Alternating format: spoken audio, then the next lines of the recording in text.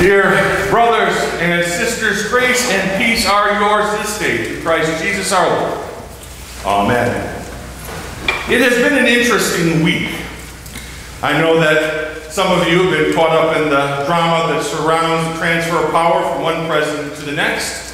For some folks I love dearly, this has been a wonderful occasion. They have looked forward to this moment in time for a long time and think it's the best thing since sliced American cheese.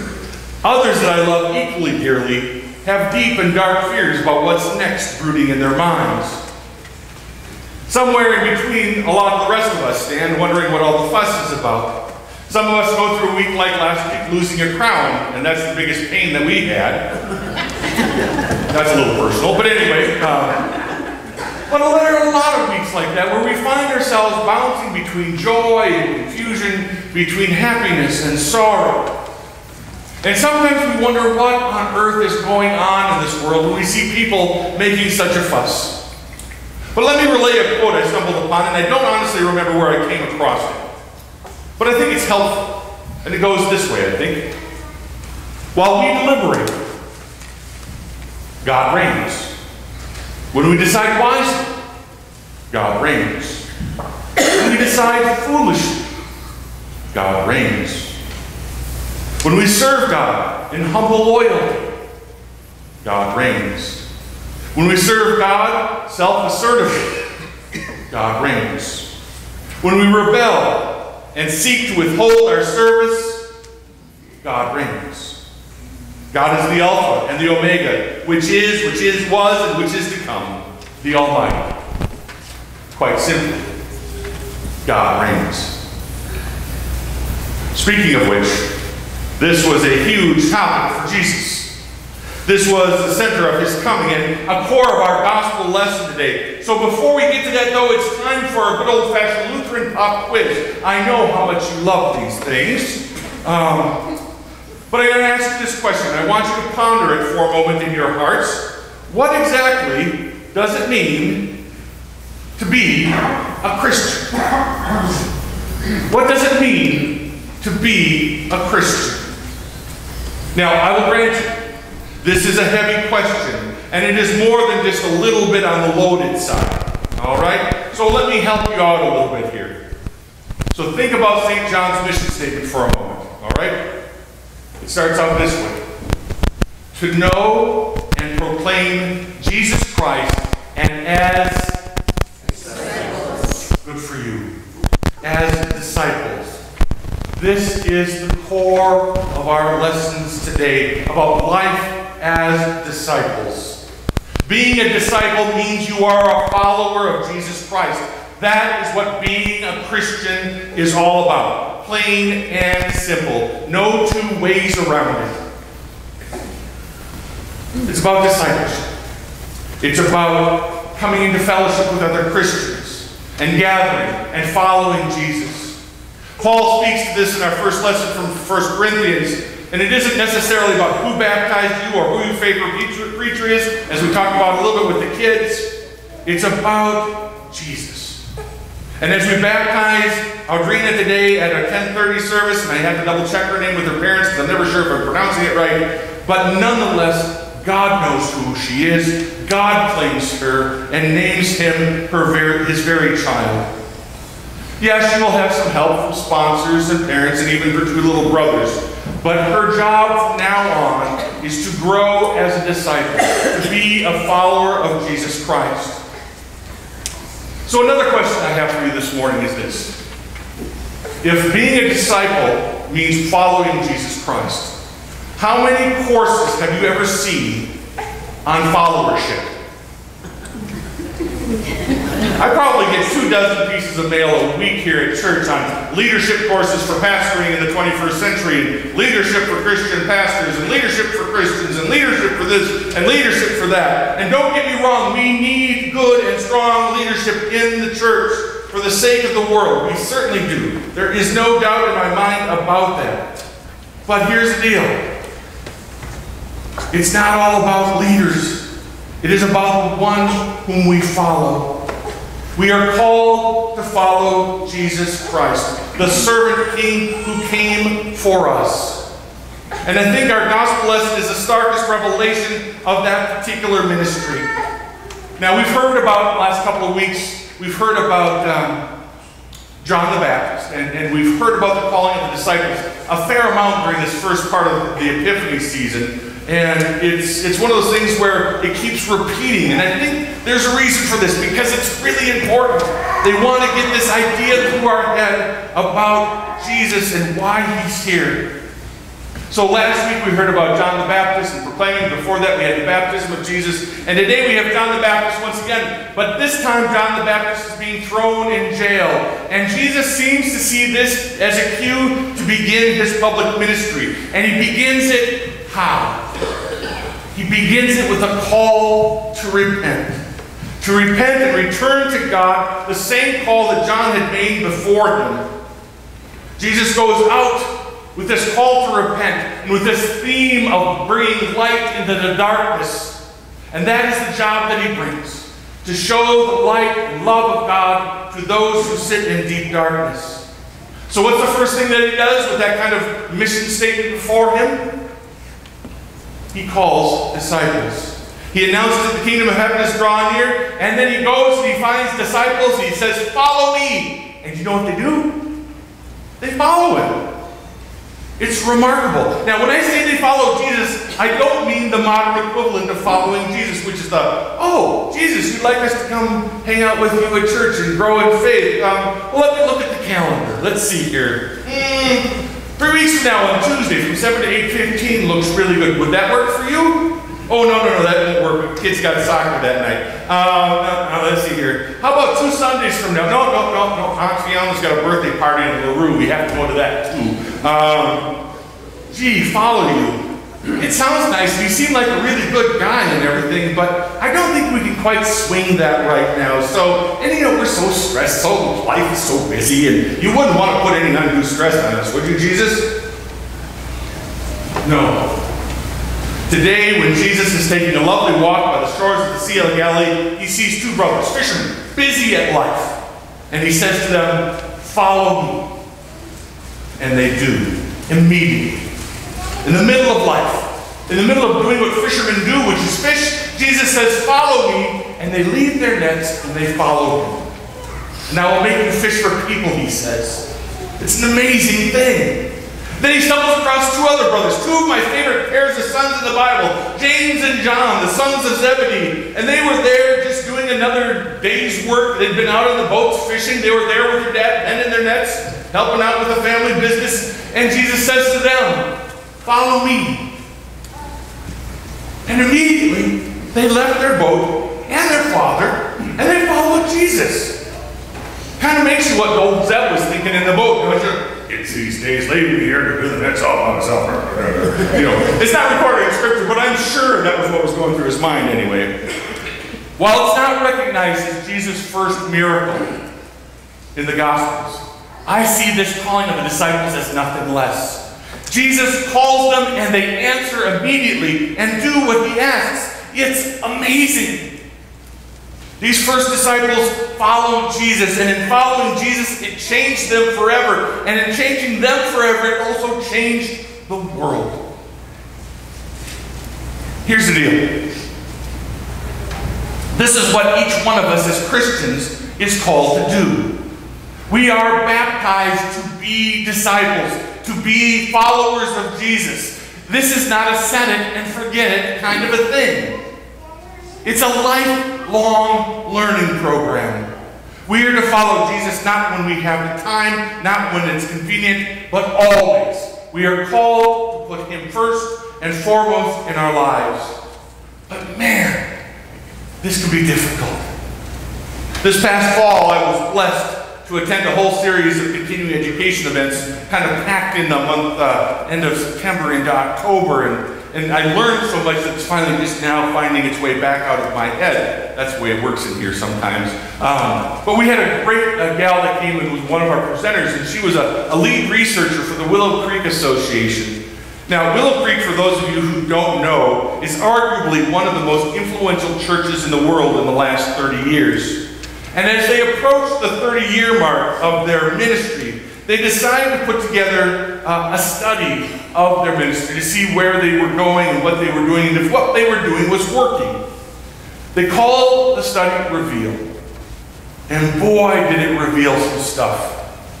While they had grown in numbers like mad, they weren't doing what they thought they set out to do in the first place.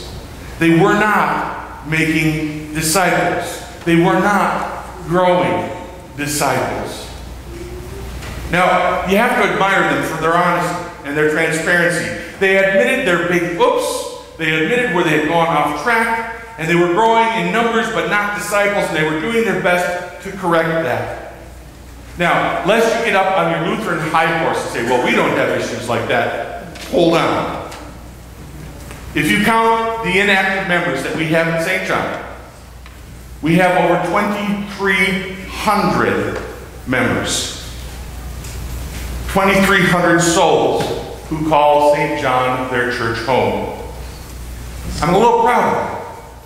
On the other hand, it infuriates me. Look around you. We're what? 120 this morning at this service? Not so bad, really. 2,300. 120. Even if you add all our services together, we go between 300 and 350. Somebody once said to me, Pastor, why don't you go do something about that? I said, I don't even know who these people are. You do.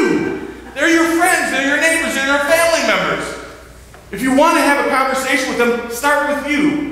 When I first got to Washington Island, my last parish, there was a dear old lady came up to me and she said, Pastor, what are you going to do about those people who don't come to church? I said, I don't even know your name, much less where they live. Why don't you invite them to come to church? She goes, I couldn't do that. I said, then I can't. See, here's the deal. This is the work of a disciple. You go out, you follow Jesus, and one of the things that Jesus oftentimes allows you to do is to grow in ways that you feel uncomfortable growing. We have nearly 2,000 people every weekend that associate themselves with this congregation that I don't see. And that breaks my heart. Because discipleship is an active and growing relationship. That is what it means to be a follower of Jesus.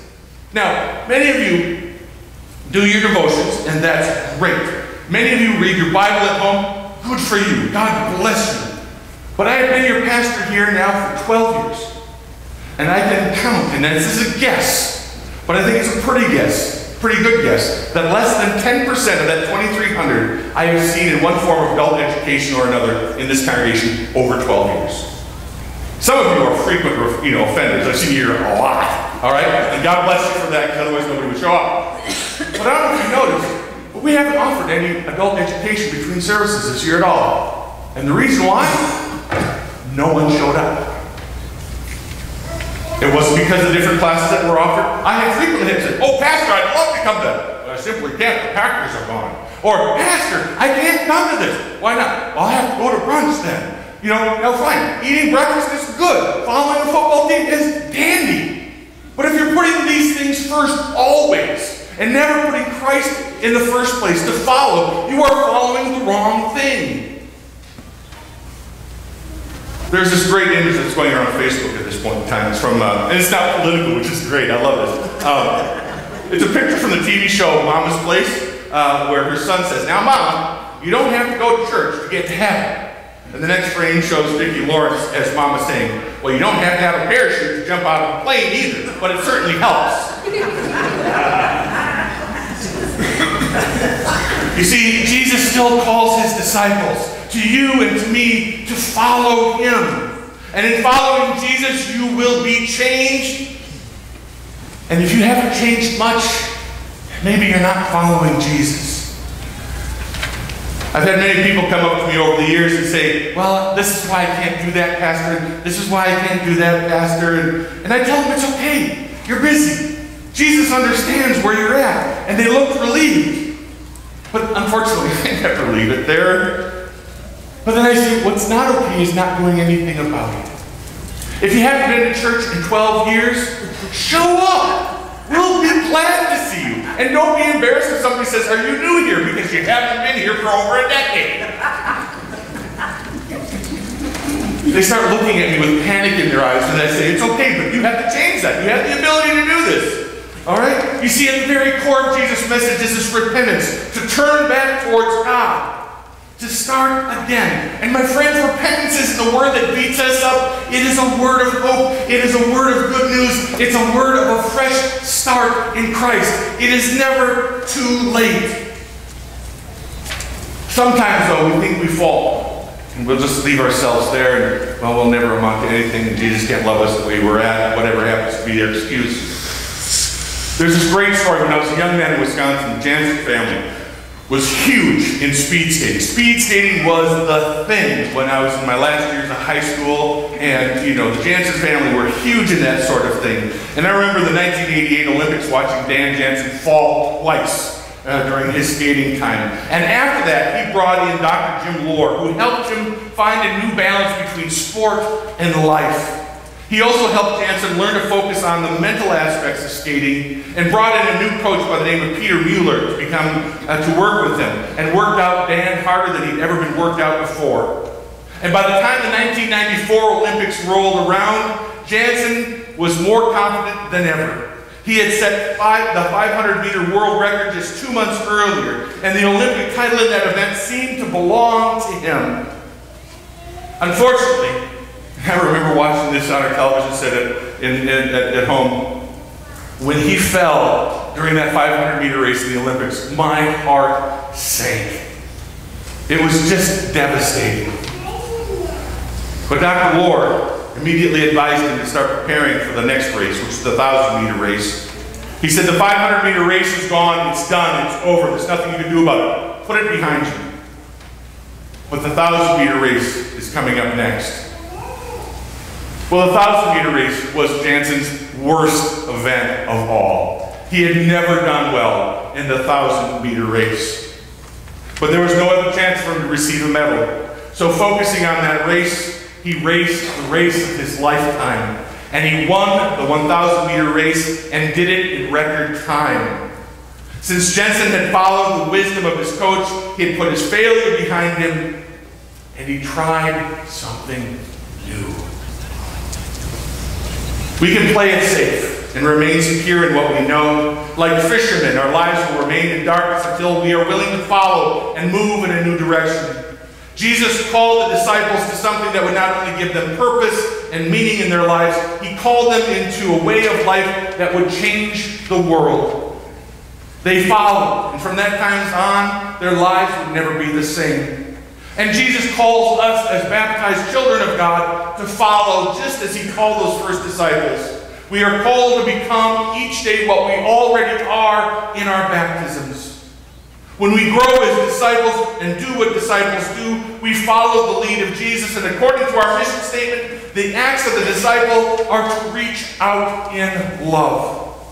We do this when we do what Jesus did. When we feed the hungry. When we bring healing to those who are sick in mind, body, or spirit. When we bring light to those who sit in deep darkness. When we are with those who are lonely and those who have no friends. When we spend time with them, we reach out in love.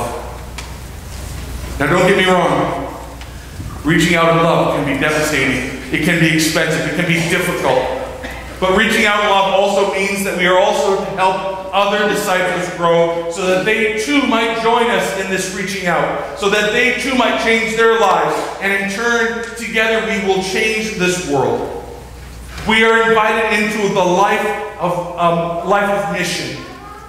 We are not asking God to help us on our own individual missions, but we are asking God to help us in Jesus' mission in the world, for we are disciples who follow him. This is not about us doing something for God. This is about letting God do something for, in, and through you for the sake of the world. We are Christians. We are followers of the one who came to serve and save the world, so that all may come to know the love and grace of God. That, my friends, is what a Christian is all about. And that is our calling every day, no matter who is present. Amen.